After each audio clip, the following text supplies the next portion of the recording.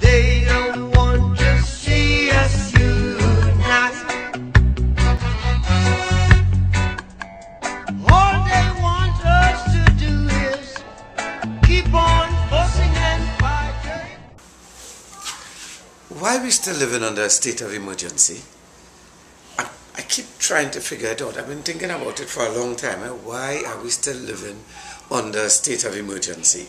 The authorities have failed to identify any emergency for us. No clear justification. There was a talk of clear and present danger.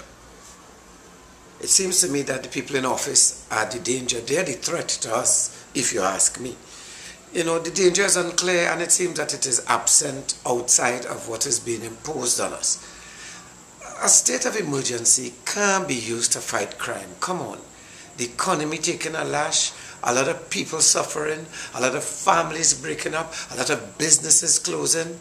And I'm not speculating, I'm talking about things that I know are happening in our country. Come on, stop the state of emergency. Stop the state of emergency while you still can, and while you could still give yourself a chance. Try and save some kind of face. Madam Prime Minister, Mr. AG, Mr. Commissioner of Police, Mr. Minister of National Security, you have failed the public. You have failed us all. And you know what is abundantly clear to me now? I'm stuck. If a general election is called, who do we vote for?